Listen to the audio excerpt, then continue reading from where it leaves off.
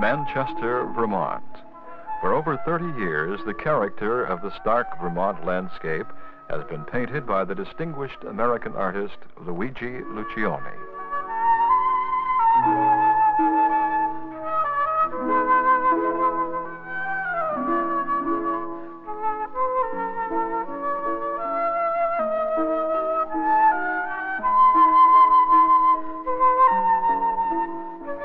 A 20th century Renaissance man, Luigi Lucioni has brought the classicism and the craftsmanship from the old world to the clapboard farm buildings and the rolling hills of the Green Mountains.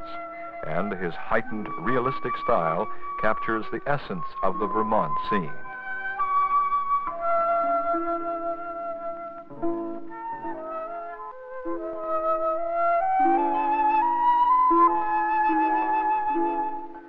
The highly detailed character of the Lucioni paintings produce compositions that are quiet and peaceful, and a relief from the explosive character in much of contemporary art. The paintings present simplified details of nature that affords the eye of the viewer the liberty of contemplation. The surface texture of Lucioni's work has a pristine, enamel-like quality that practically eliminates the track of the brush, and has some affinity with the Flemish masters as well as the Italian painters of the 15th century.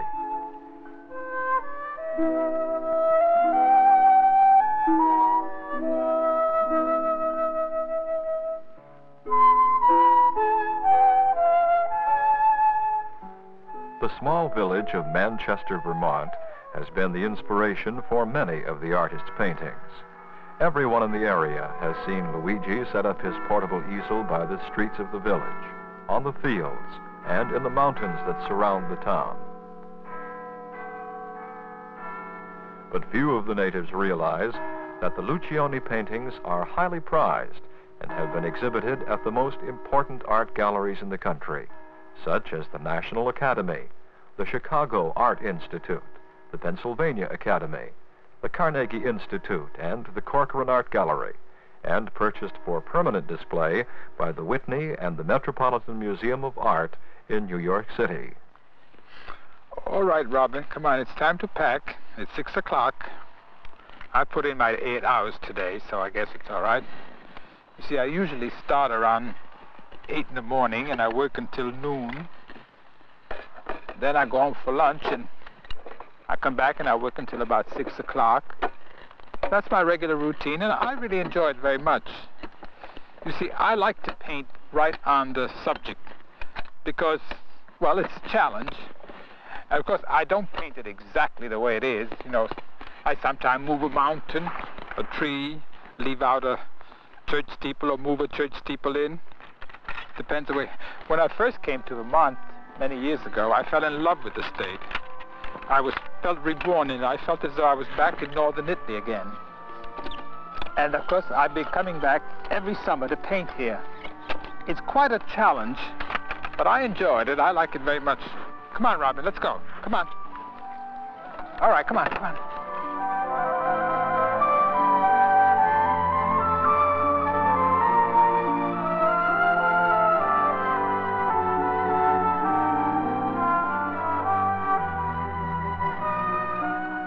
Lucioni first became aware of the rugged challenge of the Vermont landscape as a youth when he visited relatives in Barre, Vermont.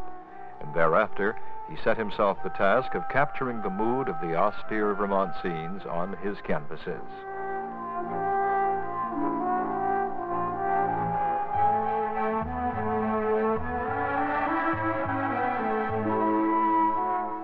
Luigi Lucioni was born in 1900 in northern Italy near Milan. As a child, he showed unusual talent in drawing, and so attended art school. When he was 10 years old, his family moved to the United States, where Luigi continued with his art studies. And at 15, he attended the Cooper Union School of Art and studied with the eminent teacher William Starkweather. At 19, he was accepted by the National Academy of Art and received a Tiffany Foundation scholarship. After 4 more years of schooling, Luigi was attracted to the museums of Europe. and in France and Italy he studied the paintings of the Impressionists and of the Renaissance artists. On his return to America, he set up his studio in New York City, and there on Washington Square he worked furiously, full of inspiration from his study abroad, until he was able to open his first one-man show in 1927.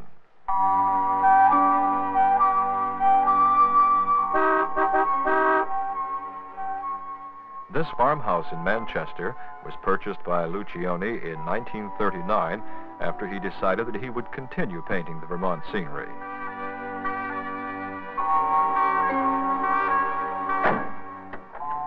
The little Yorkshire Terrier, Robin, follows his master wherever he goes. With his two sisters, Alice and Aurora, he spends his summers in Vermont and his winters in New York City.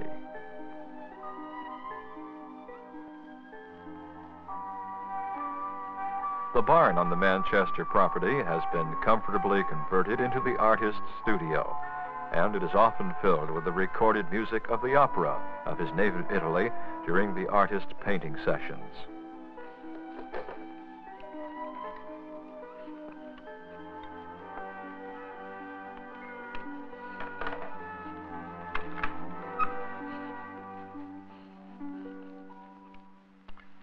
Well, here I am at the end of the day. I usually, when I come inside, work about 15 minutes or a half an hour to touch up to see if there's any hair or dirt or things like that, and I use my magnifying glass to look carefully. And there isn't anything so far.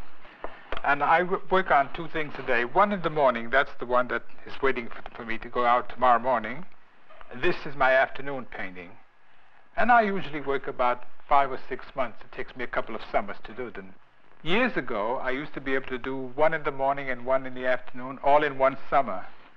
But as I grow older, I either expect more of myself or I'm getting slower. I don't know. Whatever it is, I have to have all this time to work. Now, I don't know what I'm called. I suppose if I had to be named something, I would be called a realist. However, I don't really know much about pop art or op art. It's all right. It doesn't bother me. It's all right for them, and I don't care what happens. But as long as they let me do what I please. Of course, I have the greatest admiration for Cézanne and Renoir and Degas and the French Impressionists. But I even have greater admiration for the great Renaissance, Leonardo da Vinci, Raphael, Michelangelo, Piero della Francesca, Mantegna. If I had my choice to be like one or the other, I think I would try to ask for the Renaissance. But however, I don't have my choice, so I do the best I can, and I hope that my message gets over to the public.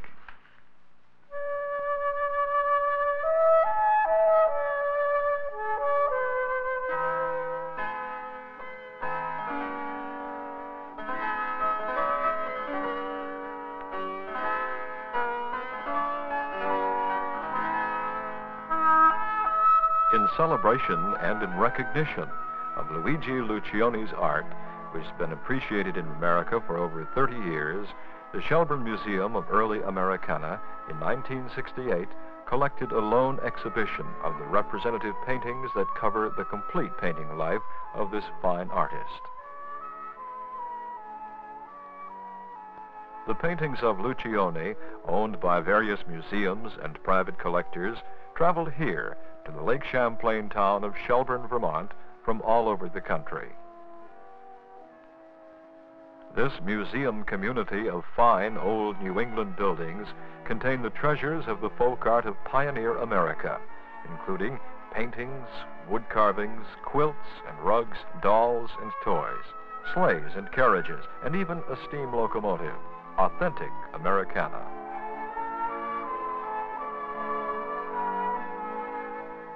On a hill overlooking the grounds, the SS Ticonderoga, the last of the coal-burning side-wheeler lake boats, overlooks the web gallery of American art that permanently exhibits the paintings of the finest American artists from John Copley to Andrew Wyeth. Here, the Luigi Lucioni Loan Collection was on display. Owners were willing to part temporarily with their paintings in order to make this exhibition possible. 69 paintings in watercolor and oils and 31 etchings representing Lucioni's painting years from 1923 to the present were collected. Pears with Pewter, a canvas by Luigi Lucioni, was purchased by the Metropolitan in 1931. Mr. Norman Kent, editor of the magazine American Artist. At the time of its purchase by the museum, it represented the youngest American painter to enter the collection. What is there about this canvas that recommended it to the museum, that made it worthy of purchase by so young an artist? Let's look at some of the detail. Note the fine rendering of the cloth, the transparency of the glass, the lively surface of the pears, and the rather dry character of the surface of the pewter. Also, the rather quiet and reserved color of the whole canvas, so characteristic of Lucioni's painting. Now let's look at some of the other paintings in the collection. Only an artist of great and long experience would undertake a subject as difficult as this. The light flickering through the pattern of these trees has been handled with great accomplishment.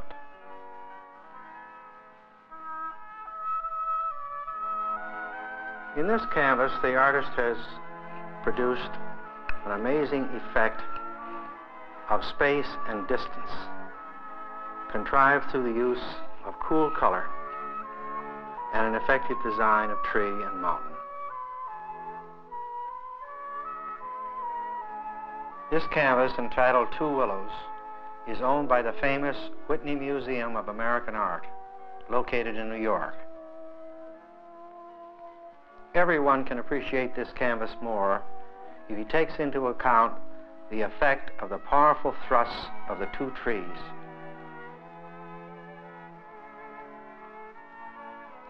This whole landscape is activated by the powerful obliques, which are made up by the limbs and trunks of these trees. In this canvas, The Big Shadow, Lucioni has really painted a portrait of a lovely summer afternoon.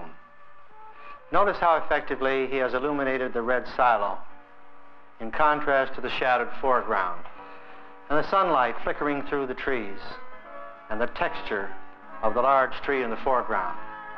Now, this same general characteristic is to be found in the watercolor, but in this instance, we are faced with the fall and its beautiful foliage.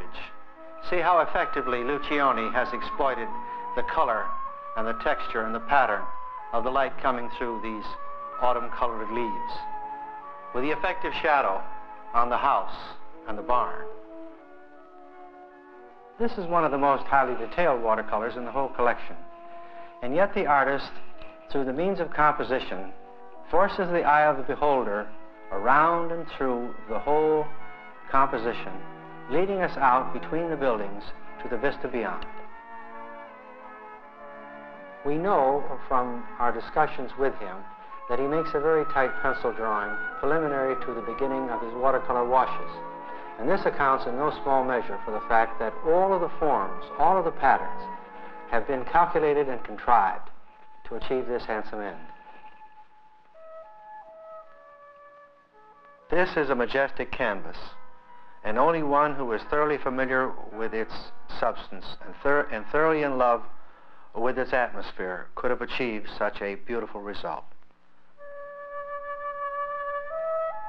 Bright color and hard edge make this a very gay, inviting canvas.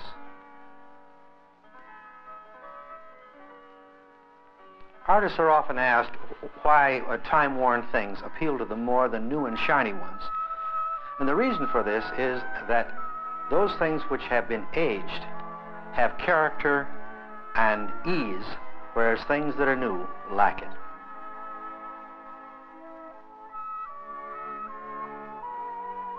The low eye level of this oil painting has given this clump of trees a majestic appearance.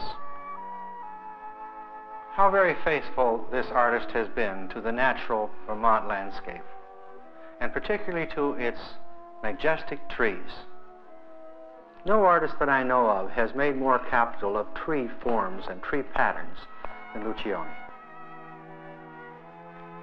This oil painting, entitled The Brick House, presents the home of the late Mrs. Electra Havemeyer Webb. It is seen foiled against Lake Champlain with the mountains in the distance, and in the immediate foreground, a handsome elm, so very characteristic of Vermont. Now we move over to this watercolor, which is so highly regarded by the artist as well as myself, that I learned today that he has retained it in his private collection. One can well understand his affection for this painting, for unlike so many of his others, it has a large massed quality which recommends it particularly to artists and makes it a very effective presentation of his watercolor technique. Expressive drawing is at the base of all of Lucioni's work, particularly evident in his portraits. And in this one of his sister, it is this Renaissance-like draftsmanship that has given the portrait its expressive character.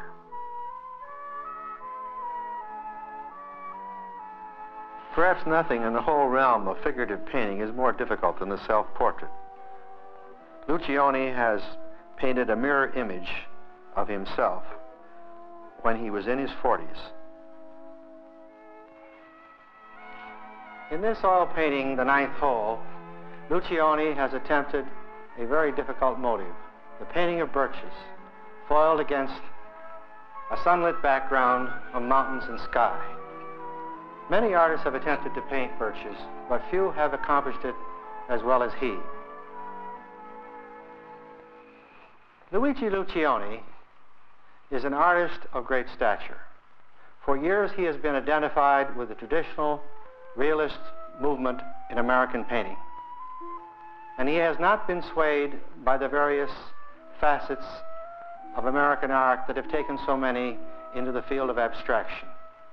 His particular place has to do with a very special vision that has accounted for a large volume of paintings, carefully wrought over a period of more than 30 years.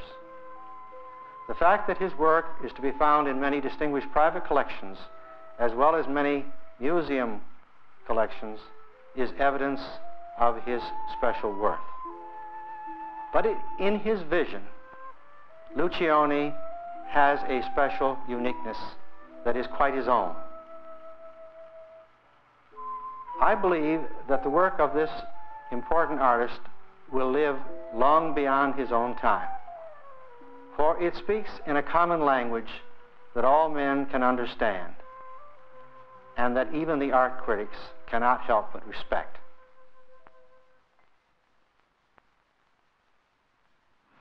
You know, one of the problems about being an artist is the paintings that you keep yourself.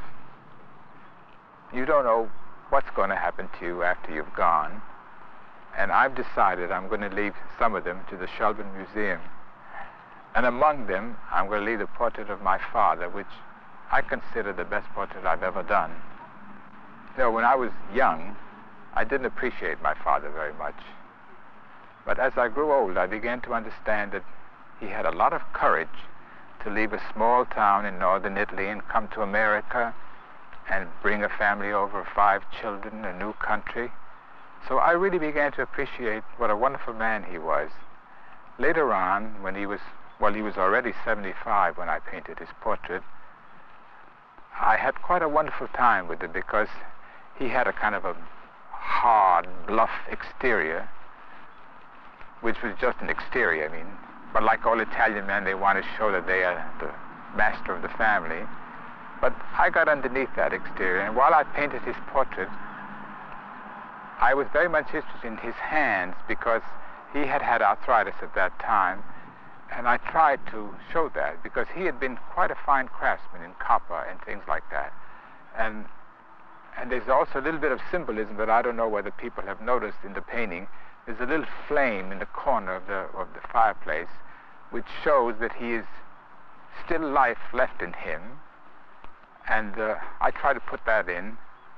And you know, I feel that I'm very happy that I'm leaving what I consider my best portrait to the Shelburne Museum.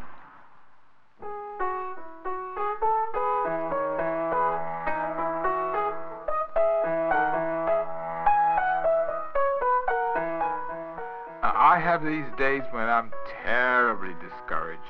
It's awful. Well, what can I do? I mean, if I don't have any greater talent than this, it's not my fault. For instance, I'm crazy about opera, and I love to play the piano. I'm absolutely terrible at it. I don't have any talent, I know. I practice every day, but I don't get anywhere. So people say, well, why do you waste your time? Well, to begin with, I enjoy myself. And I keep saying, well, I wasn't given any bigger talent than this, so what can I do? I mean, that's the best that I can do, and that's that.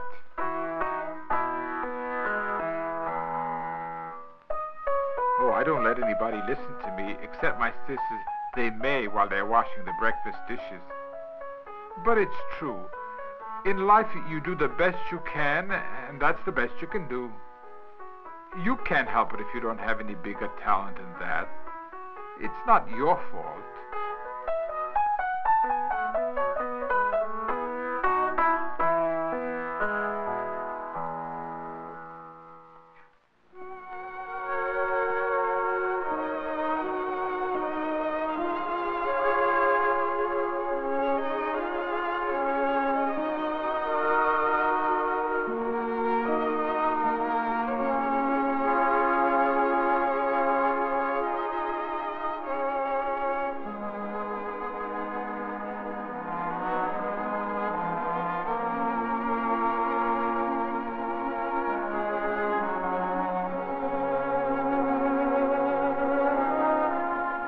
I find Vermont similar to northern Italy. But Italy is so beautiful and picturesque that all you do is to set up an easel and copy. Now in Vermont, on the other hand, you have to compose a bit. You have to take one thing from another and put it together. But still you don't make it look as though it was made up. Vermont is beautiful, but it's not romantic. What I like about Vermont, it doesn't go out of its way to attract one. It's there, it's rugged, it's austere, it's rather cold at times, but it's there, and you have to go to it. It's a great challenge.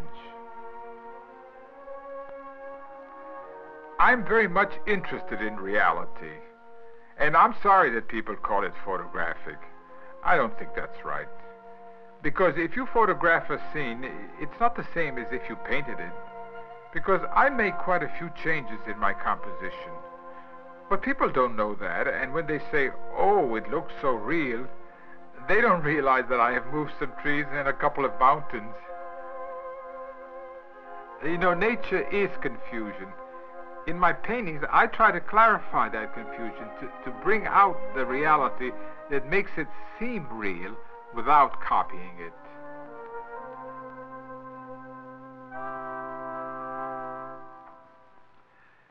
You have to leave out. You can't reproduce nature, but you must know the essential thing that make things seem absolutely real.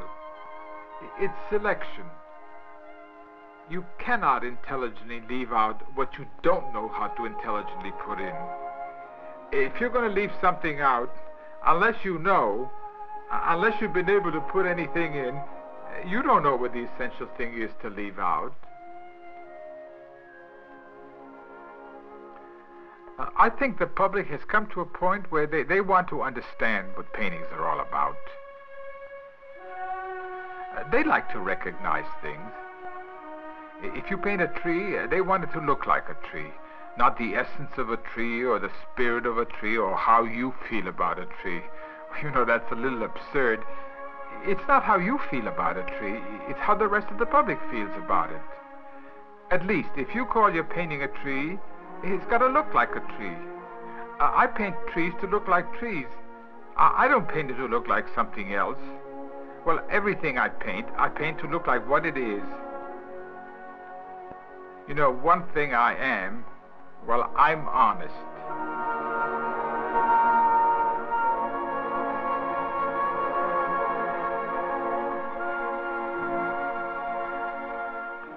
great deal of it is not glamour, you know. Lots of people think, oh, you feel like painting, you paint. That's hokum. It isn't true at all. Whether you feel like painting or not, you make yourself do it. You can be very, very tired, but you just go ahead and do it, because it's a job like anything else. It's not a great gift or anything like that. It's just something that you have to work at.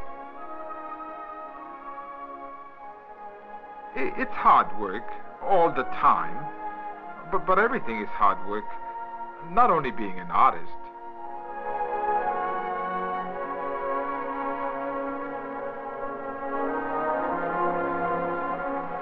You know, I think a painting has to move me tremendously. It's an emotion that you really can't describe. I don't think you could possibly describe it. If I were a poet, I might be able to do it verbally, but I'm not a poet. I'm just a painter. And, for instance, when I'm in front of an empty canvas, I have to be moved tremendously before I do anything, and I'm very, very nervous. Then when I get going, it's a great challenge, and I think the doing of a painting is more important than anything else. Well, I think in life, anyway, people have to do something in order to feel alive, and that's the only time I feel alive. When I get towards the end of a painting, I'm not so crazy about the idea of signing it, and I always think the next one is going to be much better. Very seldom is, but it's a pure emotion that I do hope gets over to the public without all the intellectual and the technical facilities and everything. The emotion is the most important thing in a painting. You know, an artist has to realize his limitations. There's some things in nature you just can't paint. In the late afternoon, when I get through painting, when the sun is down and I see those beautiful birch trees and the colors, I have this feeling, you know, it's almost like a feeling of religion, a kind of holiness about you. And you say, you can't possibly paint that. And I know I can't paint it. But it's that feeling, it's kind of awe-inspiring.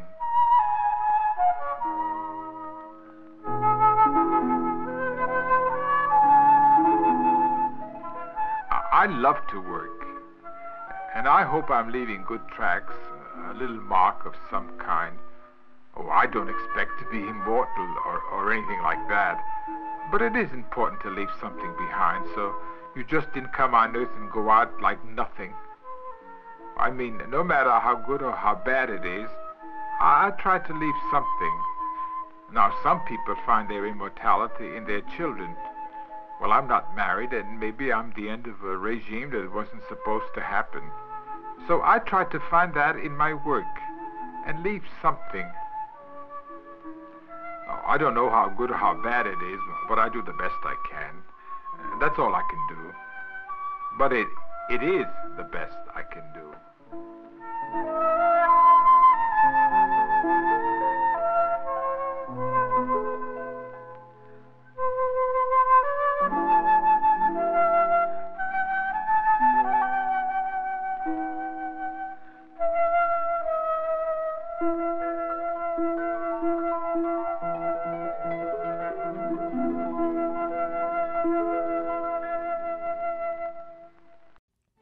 For more classic programs, visit vermontpbs.org/fromthearchives.